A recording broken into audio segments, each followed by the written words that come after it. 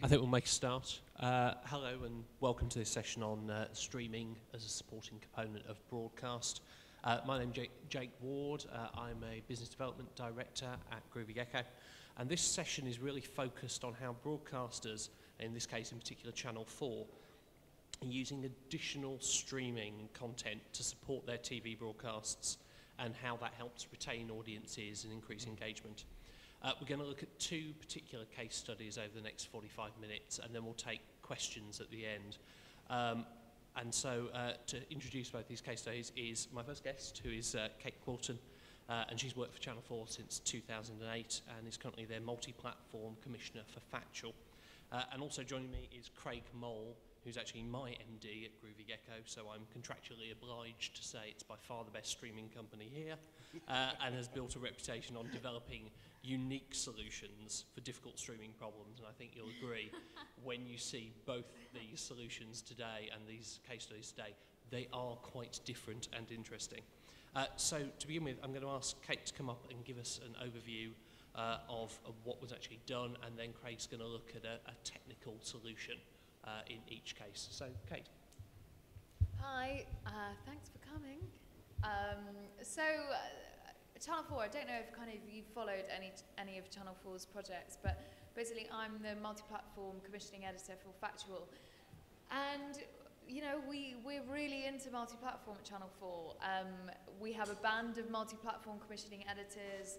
I'm the one for Factual, but we have one in entertainment, we have one in comedy, in drama, in features and fact-10, and then news and current affairs. And so the important thing for us is that we're exploring new types of content, really. We're creating new types of telly whereby the online is integral to the TV. And ultimately, if you stripped out the online, the TV would cease to exist. So that's what we're interested in, and I do a kind of whole range of different projects. But kind of recently, over the last year, we've got really into doing natural history in a new way, really. We're kind of, you know, Channel 4 can never ever compete with the BBC, kind of making these luxurious, beautiful natural history films that cost £8 million and take kind of 10 years to make.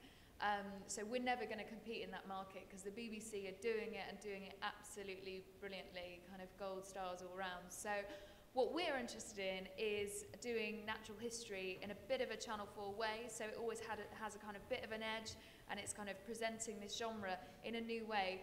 And what's very important about it for us is that it's about doing natural history in a new way that attracts a younger audience. So we kind of want kids to get into this stuff, and we want kind of people to be consuming it online and sharing it with their friends. So first of all, I'm just going to talk about, well, we've got two projects to talk about, but firstly, I'm going to talk about a project called Hippo Wild Feast Live. I don't know if anyone watched it. Oh, lovely. It's always nice when somebody's watched it. So we're going to talk about Hippo first and then move on to Foxes Live, which was one that we did kind of in May of this year. But I think the best way to kind of explain it really, rather than me bang on, is just to show you a tape. So we'll just play a little reel which kind of outlines exactly what we did in Hippo.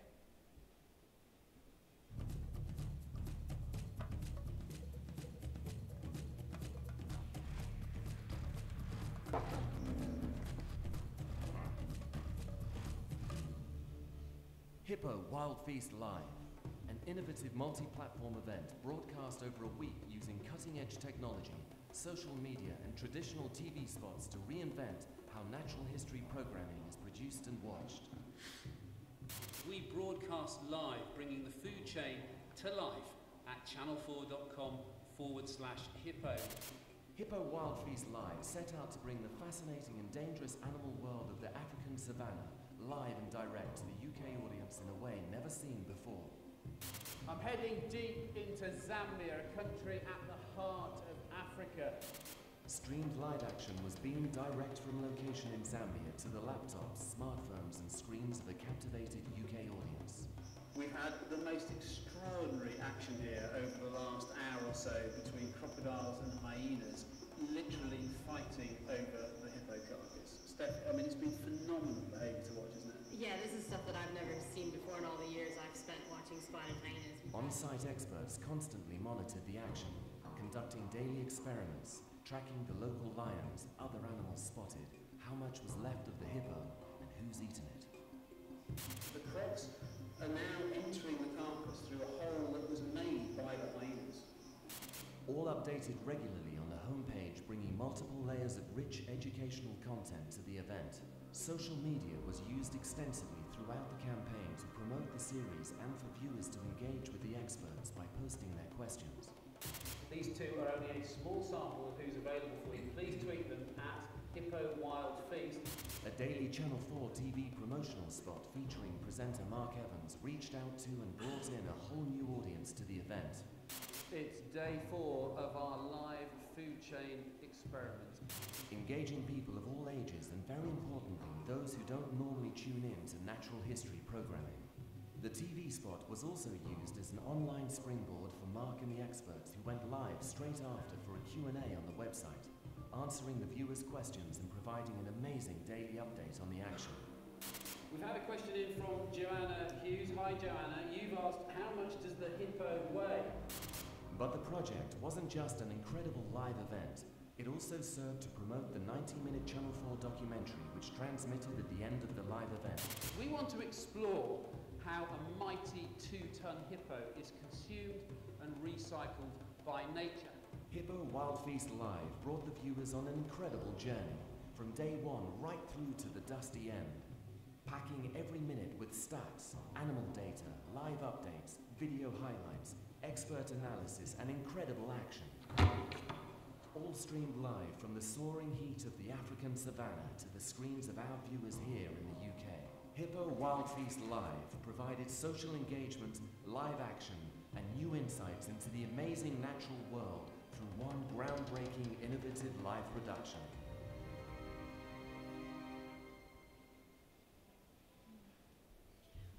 So that was Hippo. We did Hippo in that project in 2011, November 2011. And we worked with a production company called Tigress, who are kind of well established in the natural history genre. They're based in Bristol. And so Tigress essentially kind of delivered the TV side of the project. Endemol Digital delivered the digital side of the project. And then we also worked with Groovy Gecko, who delivered the streaming. And so it's just important, I think, just to quickly mention the structure of how it worked. Basically, we got ourselves a dead hippo. Inspired by Big Brother, we thought, well, do you know what? Like, to kind of create these incredible natural history kind of scenes that we've never seen before, that we've never captured on tape, we need to build the stage. And the only way to do that, apart from putting animals in a cage, is to kind of essentially bait them and put a big feast in the middle where, you know, buy a kind of water source and they will all flock to it. And it was incredible. We got things on tape that actually have never been recorded before, you know, kind of literally a croc coming nose to nose with a hyena and just snapping at each other. I mean, it was quite incredible. And so we learnt lots of things from all of these new sites that we'd seen. But so what we did, basically, we put the hippo there. The hippo sixth to finish was kind of skin and bones by the end of the sixth day? Yeah, 6th day, yeah. So it took 6 days end to end, and how we structured it was we kind of plotted the hippo in situ and then basically kick-started the live stream, which then was running online 24/7, but then on television for 2 minutes every night, just after the news, we had a live update. So Craig not only had to deliver a stream for use online 24/7, but also a live stream that could be broadcast. And then at the end of that week, all the rushes were kind of flown back to the UK, and we did the speediest edit I think that we've ever done on a natural history film, and we got it on the box in about a week after kind of the live event was over. So now I will hand over to Craig to talk us through technically kind of actually how we managed to deliver a stream both online and for broadcast. Thanks, Kate. So, being a stream media show, I'm not going to be going into a huge amount of detail about how streaming works, but just to run through the workflow. So we had our lovely hippo, multiple cameras, obviously this is night and day, and then we had a satellite uplink, which we had to fly in from South Africa for all sorts of economic and political reasons. From there, the satellite uplink went obviously to the satellite, and then we downlinked that uncompressed broadcast feed in London at our downlink facility in London, and then from there we ran it through a whole bunch of encoders, sticking it into a CDN, and obviously the devices pulled it from there. So a very typical sort of workflow using AV over satellite. We'll talk about IP over satellite on the next case study. Some of the challenges that you may not be apparent and would, we didn't believe were going to be as severe as they were as follows. First of all, Kate mentioned that we did 24/7 streaming. We actually didn't. It's slightly inaccurate. The reason why we couldn't do 24/7 is that the ground temperature in Zambia at 12 o'clock is 60 degrees Celsius. So before we'd even started on this, I think the first day, we'd lost 3 cameras. The solder in the cameras melted. So this is something completely alien to people sitting in the nice comforts of London trying to do project planning. So we could only broadcast for 21 hours a day because between 12 and 3 we had to shut down everything. It was impossible to actually broadcast. We lost our first amp on the uplink by the second day due to overheating and also to having dirty power. So never underestimate the ravages of Africa. Now, to accomplish that, obviously, we still need to make sure that the website is looking good, that people seeing what's on the website is what they need to see. So we introduced a whole mechanism of staging. So when you went to the website and you could see the stream, obviously the stage was live. When we had to bring down the satellite, we had to change the stage so that the picture where the area in the screen where the player was still relevant to what people were looking at. And we had emergency things like, ready to go, we have a technical emergency, please hold on and things like that. So it wasn't just about streaming, it was about the whole joined up workflow to have an empathy for the experience that viewers would see. And editorially, I think that it's really important to note that those messages, it's really important to be honest, I just think, for the end user. So actually, when it was too hot, we said, look, it's too hot, our kit is melting, we'll be back at 3 when it gets cooler.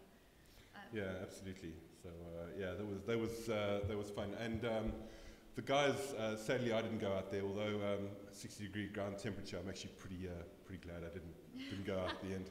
But what we had to do, we had 6 days to go. We had 1 amplifier left on the satellite, and we still had 6 days of 21 hours of broadcasting. So we started to go old school. The guys there started to build what we call a bush fridge. Which basically, if you think about when you go to a restaurant and you've got your terracotta wine cooler, it's pretty much the same sort of idea. So we were building rocks and things right next to the satellite amps and putting water over them to naturally try and keep the temperature down by even 2 or 3 degrees.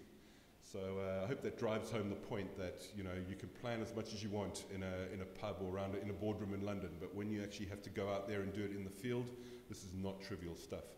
So and we'll come on to Foxes in a second, which sounds like a lot less of an issue, but it had different issues. And the temperature thing, you kind of think, well, you knew what the temperature was going to be. Actually, we didn't. It ended up, it was 10 degrees hotter than actually it had been on the recce, or that actually any kind of forecast had predicted. So it was since records began, I believe, Kate. Oh, was since it? Records. Was it really that hot? So there you go. Right, I think that's from the technical side. The other thing to cover is we had to stream to the website, but we also had to provide contribution fees for 2 minutes every day to TX, and that's always nerve-wracking. We mentioned the BBC. The BBC go live. There is bells and braces for absolutely everything, because the last thing any broadcaster wants to do is go to black when you're broadcasting live. And we all know, if you brought webcasters in the room, that when you go live, it always gets the heart thumping. Even after 12 years, every time we go live, there's always a bit of a thump there. So you have to make sure that there is a risk mitigation exercise. In terms of cost and things like that, and being on the other side of the world, sometimes you just have to pray, and you have other editorial ready in case the live stream doesn't materialize. So that's what we did. There was something else I wanted to mention on Hippo, but I'm going to mention that at the end after some other questions, I think. Great. In that case, I suggest we move on to the second case study, which is Foxes Live. Yep.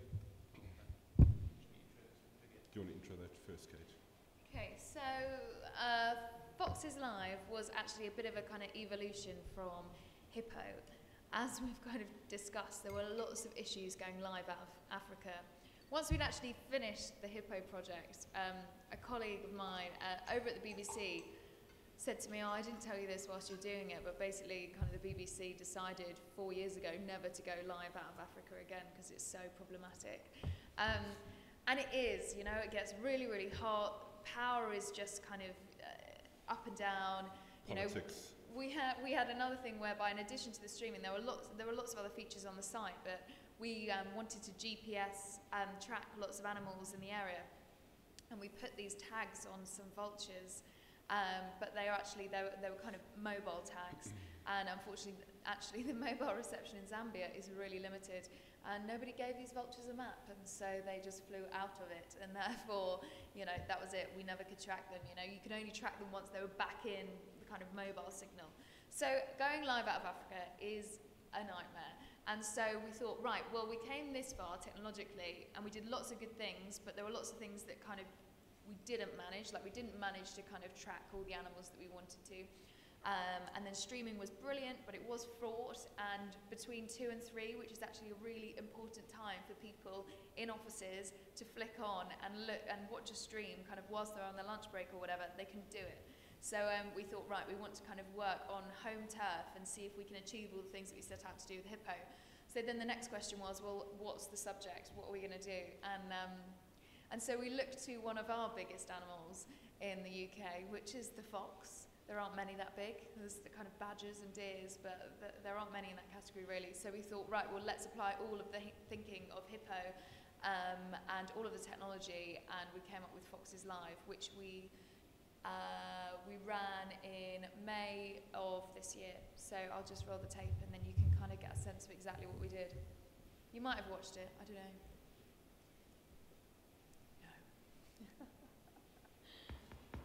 Foxes Live, Wild in the City, a groundbreaking multi-platform event. Tonight we launch a nationwide campaign to investigate Britain's most controversial carnivore. 4 live television broadcasts and an online campaign engage the public in an innovative natural history experiment. We'll be gathering data from across the country in the biggest ever Fox survey that's been attempted. We need your help though. For the first time, a television campaign encouraged viewers to take part in a comprehensive scientific study of a wild urban animal. By going online, they could upload fox sightings and check out activity in their neighbourhood compared to other parts of the country. You can see there's the map of the UK. Let's have a look in Surrey. Isn't that the most brilliant sight? Thank you, Becky. Ellesmere Port. Is that not the cutest little cub? Those blue eyes will turn brown though as it gets old. Let me restart that one. We'll play it outside of the thing maybe. The live streaming was a little bit better than that.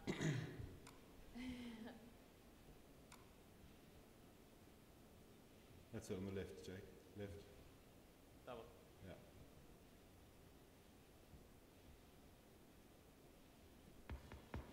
Foxes Live, Wild in the City, a groundbreaking multi-platform event. Tonight we launch a nationwide campaign to investigate Britain's most controversial carnivore. 4 live television broadcasts and an online campaign engage the public in an innovative natural history experiment. We'll be gathering data from across the country in the biggest ever Fox survey that's been attempted. We need your help though.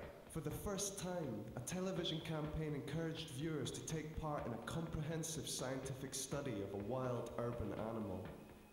By going online, they could upload fox sightings and check out activity in their neighbourhood compared to other parts of the country. You can see there's the map of the UK. Let's have a look in Surrey.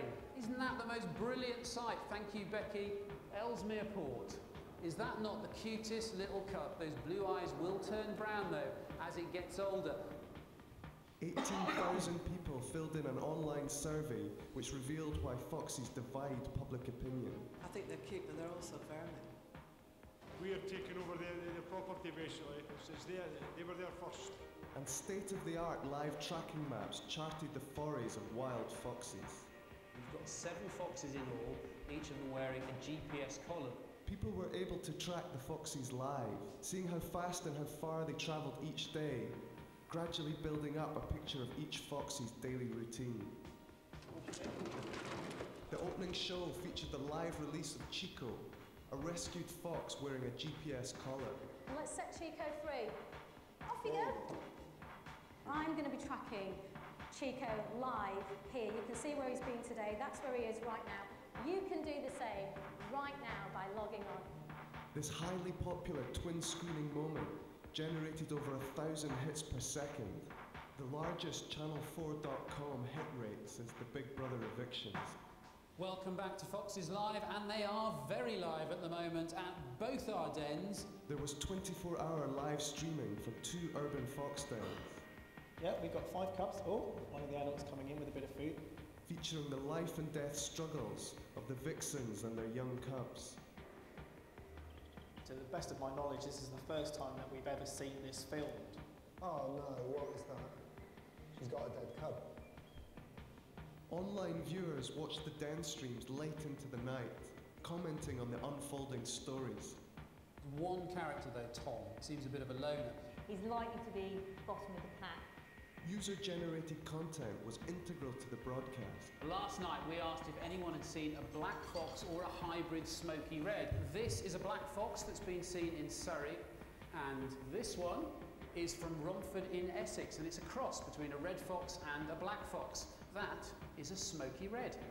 You need to be frightened. Lively debate took place on set and online. What's going to happen? No, we're saying... That's what's happening there. What we're saying is if you feed foxes... And series highlights were made available on the website. The scale of the project generated a media buzz across radio, magazines, and the press. And with over 36,000 sightings and surveys submitted online, the final show presented the findings. Entering houses was a really big shock for me. It's a lot more than I thought. So we started off with about 79% people liking foxes, and over the week, as the programme's gone on, it's actually gone up to 86%. So now what everyone wants to know, how many urban foxes do you think there are? A population estimate from sightings of around about 40,000. Citizen Science had produced the most comprehensive study of the urban foxes in the UK ever undertaken. By seamlessly integrating content across multiple platforms, Foxes Live inspired mass participation and entertained the nation.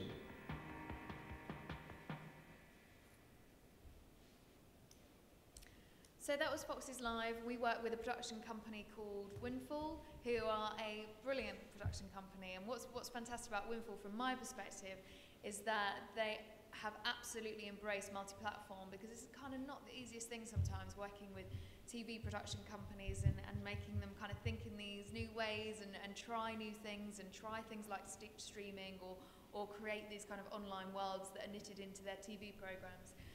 So we worked with Windfall, and they built a little multi-platform team within their own production team to run all of the online. Numico, a company based up in Leeds, built the website. Numico are a fantastic company.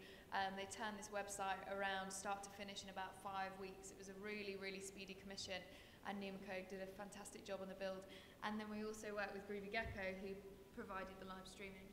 And so for us, I mean, foxes, I suppose that you kind of think, gosh, why did you make 6 hours of programming about foxes? But the fact that we could apply technology in this way and unlock all of these new stories was a new approach to natural history for us, and it did really well, and lots of people came to it, and it rated well, and we also kind of did brilliantly online, and lots of people came to the stream, and people engaged with it in a way that we'd kind of never seen before, really. 20,000 people filled in the survey, 20,000 people plotted foxes on our map, and it just enabled the scientists to actually build a picture of foxes in this country that actually they've never been able to before. So now we know a lot more about foxes in the UK as a result. So I will hand on over to Craig to talk about live stream, but there's lots of funny stories around streaming when it comes to these foxes, because for us it was, I suppose, a big gamble as to whether or not we actually stream live from a fox's den, because it's tricky. It's tricky to get your cameras in there and secure that the foxes are going to stay there. Foxes use dens a bit like we use houses, as in once they've kind of had enough of living somewhere, they'll literally just move their whole family out and find another hole somewhere, find another den. And then what we saw in this case when we were actually kind of rigging these dens is that another family moved in, which was really brilliant for us because we'd spent all the time and money rigging a fox's den, and then we lost the family, and we were a couple of days to TX, and it was just, yeah, it was a bad time because it takes months to find these dens and plan how you're going to get the cameras in, and they can smell you, you know, and then they clear off, and that's it, kind of end off. But in the end, successfully, we managed to rig 2 foxes dens, and I'll hand over to Craig to tell us how technologically we kind of provided the streams. Okay, so again, the very basic workflow. The first case study we looked at on Hippo was using a different satellite technology. That was AV over satellite, old school. The biggest problem that we had at the dens and also the broadcast hub, which is at Battersea, even though it's in the centre of London, neither at the hub or at the den did we have any connectivity. So doing streaming, you know, without connectivity, obviously a big challenge. So the only thing that you can do there is actually to bring the connectivity to the actual dens. So at each of the dens, Esher and Leighton, we had 2 IP over satellite uplinks, and they were powered by some generators. And so we had teams mixing feeds from the various cameras on site, sending a final feed through the encoder. So at this stage we were on IP. That went basically up to the internet, to the CDN. So on the bottom left-hand corner you can see from the CDN cloud the various clients could then go and grab the content. But the broadcast hub, where all the action was happening, as you saw in the film there, was actually at Battersea, a very dramatic setting. But again, no connectivity. So we had to have another downlink truck there that could bring down the 2 feeds live so that they were put onto the set, and the talent could then comment and use that and integrate that into the actual feed. So, and then you can see the diagram at the bottom. So from those 2 Macs, they were used to show people what was happening on the actual set, and they were then mixed in with the final live camera feeds at the OB truck, and then from there went directly up onto transmission. So that's the technical workflow. Again, there were some very unique challenges to this. The first thing, as we said, was the connectivity, and just not having it available. We had to sort that out. But the second thing I want to, actually we're going to talk about that at the end, but I'm going to allude to it now, is as with Hippo, we also had to take that streaming content and make it available for transmission. So that's not a trivial thing to do.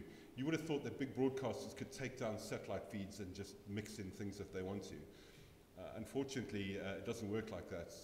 Broadcasters are set up to do very large scale, very planned, everything is risk mitigated, and therefore lots of structure and rigidity. When we're trying to cut from one den to another or provide feeds, we can't just plan it in. So what we're using now, and what we're encouraging other broadcasters to use, to leverage and exploit streaming media technology, where you have those feeds. They may not be broadcast camera feeds, uncompressed feeds, but when you've got a camera that you're using that's basically a CCTV camera at night, the actual context of what you're using it in, you can use a 1 megabit per second feed, which is quite adequate to actually get your message across.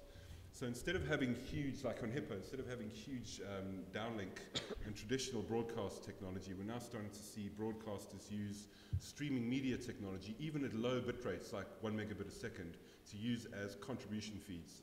So I think this is going to be almost, and I think Channel 4 pretty much pioneered this approach, and I can see other broadcasters taking this on. Okay, I think that's, Jake, there was another question about how we're going to sort of leverage the technology, so I think I'm just going to go into it. So if you just want to just go to the next slide.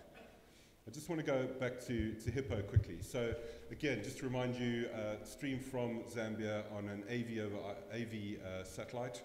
On the right-hand side, there were some additional things that we were doing. The Channel 4 site was so rich in the editorial that we weren't just focusing, obviously, on the live stream, which was running 21 hours a day, but also there was all sorts of other things going on. So, for example, if you missed something at 3 o'clock in the morning, the shootout between the croc and the hyena, you wanted to see that. So there was a very large on-demand archive that needed to be created.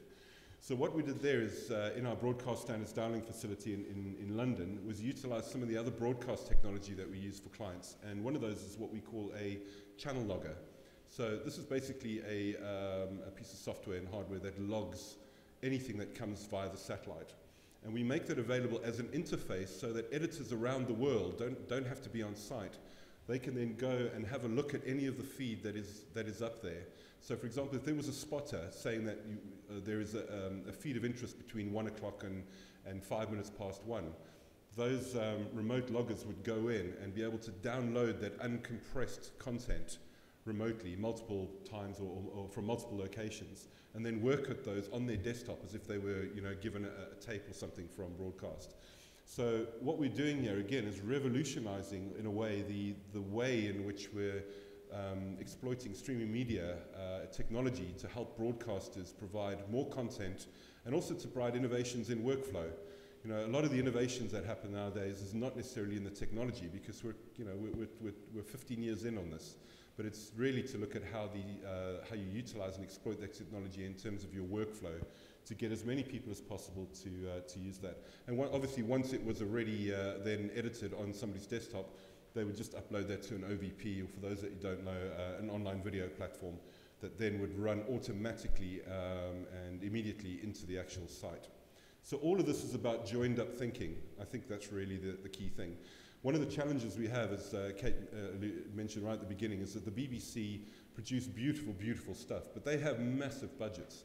Other broadcasters aren't that lucky, so we're actually forced as streaming media providers and partners in this enterprise to actually leverage as much as we can out of our technology to do more for a lot less and in a quicker and more compressed time periods.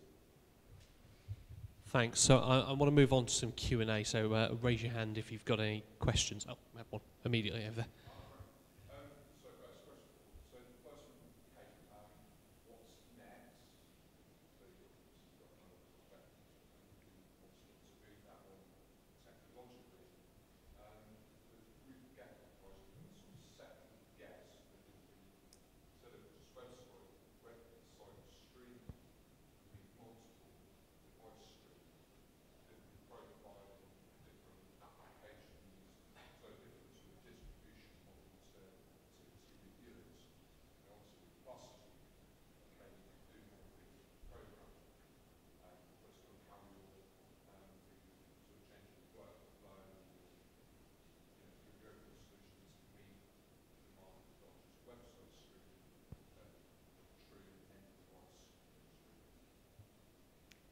Shall I go first? Yeah, you go first. Okay, just if anyone didn't catch that, lovely chap here just asked me what next. So what next after kind of Hippo and Foxes, and in all honesty, I mean, to be honest, we're open to ideas.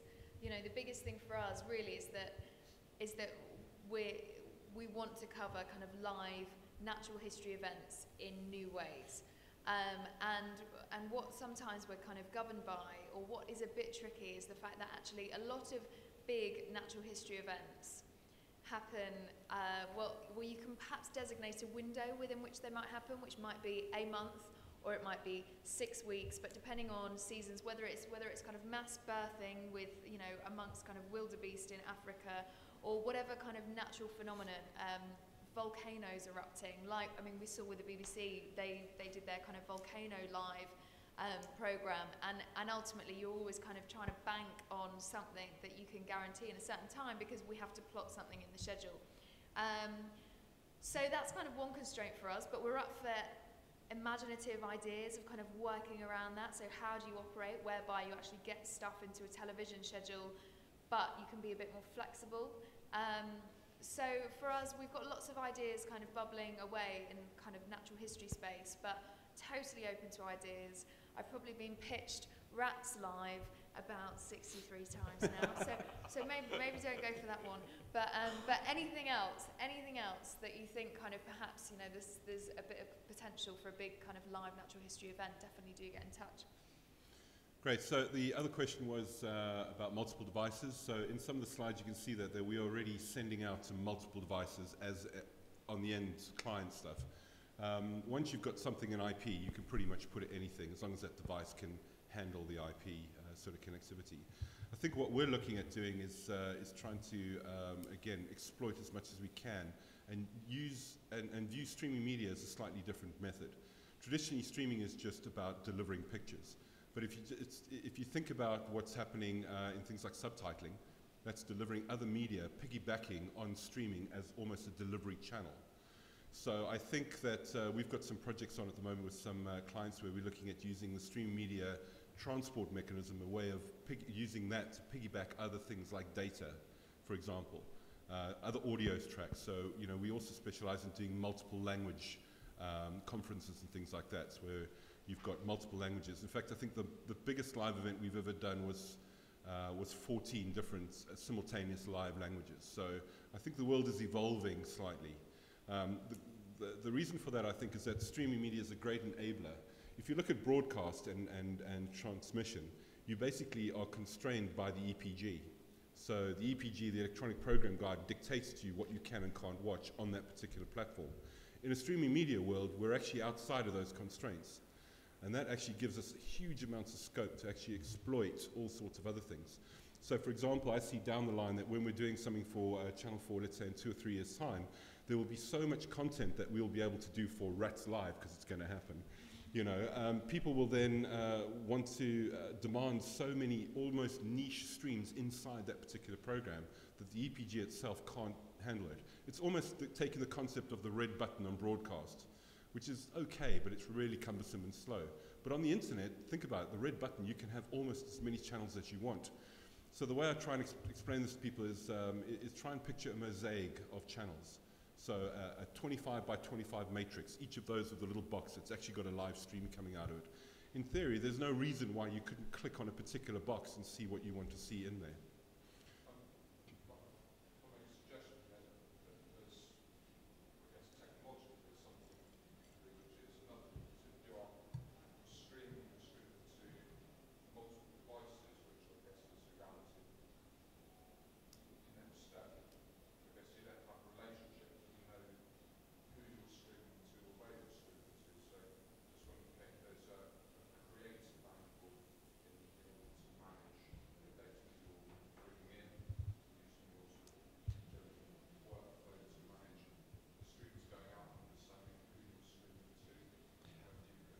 I think I'd, sorry, so I'm very loud on this. I think I'd also add into that about social and about some of the elements of social and how that integrates into that, and ask about how that builds on what's already been done. Mm-hmm. So for us, it's really important to know who our audience is, you know, because the audience is the most important thing when it comes to kind of our business and what we do, and we want to create content that the audience want to watch, and so therefore we need to know them, and so we're working all the time at Channel 4 to get to know our audience better, so ultimately we make programs that are better suited to them. So you know, I mean, from a streaming perspective, I suppose, although we didn't do it on either of these projects, things like in the future actually we might put some streaming projects behind kind of a registration wall where actually we'll get to kind of know the audience better and build a kind of deeper relationship with them and kind of deliver better content to them that's better suited to them.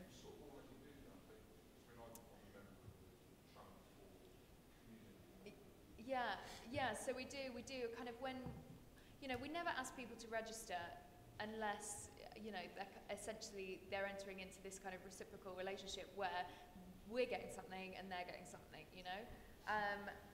So therefore we might, when we do some kind of big multi-platform project, when we're delivering kind of special features or kind of special content, then we might put it kind of behind registration. 4OD, you know, you register when you kind of use 4OD. I did a project this year where it was called the Damien Hirst 360 private view, where basically you could see the Damien Hirst exhibition before the doors opened at the Tate, and you were taken, it was a piece of 360 video and you could explore it, and Noel Fielding was kind of taking you around, and Damien Hirst popped up here and there, but again, that was behind registration. But to Craig's point about kind of a matrix of live streams, I mean, for us it's really important that ultimately that kind of editorially that's compelling, you know, so you know, we could just keep maxing out and deliver loads and loads and loads and loads of live streams, but actually live streaming isn't suited to every project that kind of we work on. I mean, with sport, it's fantastic because that's the way you want to experience it, and with natural history, it's brilliant again because actually you kind of want to see that, you know, the animals in the wild doing what they do and having this kind of unique insight. But yeah, we always think kind of very carefully about kind of actually what content we do stream. Yeah, I think that's absolutely right. If content is king, then the audience is supreme. I mean, that really is what it is for broadcasters. The audience is the most important thing. So again, the constraints of an EPG, if Hippo went out on Monday and Tuesday, and then again on Thursday and Friday, well, what happens on the other days? So streaming is a great way to actually keep that momentum going, keep people reminded that there is actually something coming up on those other days. So you've got these two sort of trees that are the EPGs, and we use streaming almost as the hammock in between. So we call that hammocking, to actually make sure that the awareness of those EPG slots is still there. The other thing that Jake mentioned is social media. If the audience is supreme, the way nowadays that everybody is interacting almost with anything, and sadly even at the expense of human relationships, is through social media. What was really surprising for me is how engrossed and how committed the audience for Foxes were. I was the one at 12 o'clock on the last day who had to switch off the last Den feed from the satellite. We were monitoring to see how many people were on at that moment and the comments that were going on. And I'll always remember there was one lady at the end who said, "I've been watching this for a week. These Foxes are almost like family to me. I don't know what I'm going to do after this ends."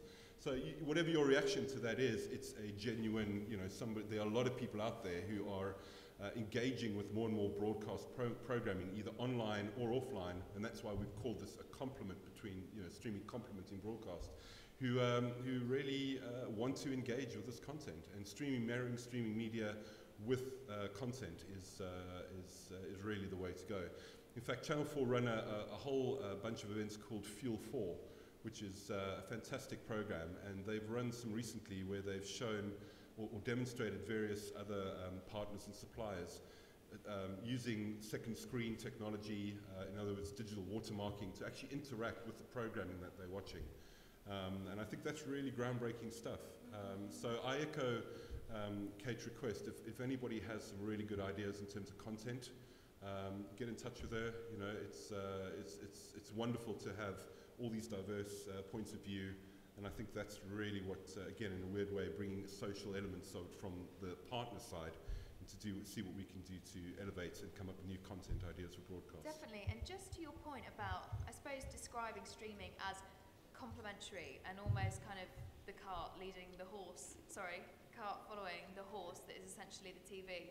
It doesn't have to be like that. This weekend we all witnessed this incredible streaming event whereby, Felix jumping out of his little balloon and landing on Earth, and 8 million people watched that, which is incredible. And, we're totally up for new ideas around streaming, where ultimately streaming is the thing kind of leading the whole story. And that's a brilliant example of that. Not only is that a good example of that, but also when it comes to social. I mean, most people found out about that on the day through Twitter, because, ultimately the jump was kind of being postponed. It was supposed to happen on Thursday, and it kept shifting around. And so that's social media essentially just delivering your audience to this live stream, which is something that I think we can all take lessons from.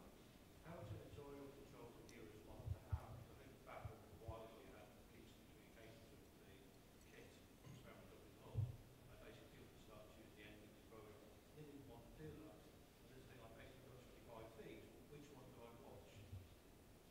There's a balance between the broadcaster, Yeah, you're totally right, and they're kind of two kind of distinct positions.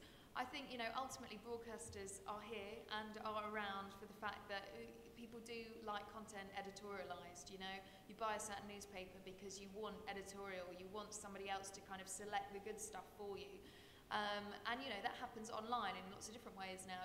YouTube, you get kind of videos surfacing, according to kind of what you last watched and whatever else. But I think it's really important for us at Channel 4 to kind of, we always kind of build our projects around audience behaviour and what people actually are kind of doing already at the moment, or what they naturally do, and then we kind of try to amplify it, tweak it up, as opposed to making them do something that's totally foreign. There's a reason why Big Brother lasted as long as it did, and there's a reason why X Factor is still going strong. And the fact is that those elimination shows essentially give the audience often just a binary choice to make. Do you want X or X to go? Who do you want, Sheila or Graham? And almost that is often enough. You know, that level of interaction whereby there's perhaps a simple decision to make, or that the audience can actually take control of a decision, which will absolutely shape the editorial of the whole show.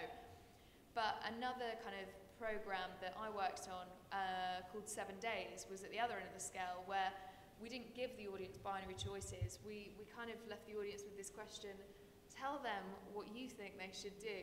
And so that just leaves most people a bit stumped, as in, well, I don't know, like go and buy a pint of milk, or I don't know, go on a date with Jim. Like the options just weren't defined, and so the audience were left at a bit of a loss, really. So it's really important to kind of craft your projects accordingly. And most people like that spot in the middle where there might be a binary choice to make, or £1 million drop where you can interact, you can answer questions, but you're not being left charged with, right, I've got to write this story, I've got to write the ending to this drama. I would ask for more questions, but I'm afraid that's all we've got time for. So thank you for Craig Mole of Groovy Gecko and Kate Coulson of Channel 4, and thanks for coming out to see us.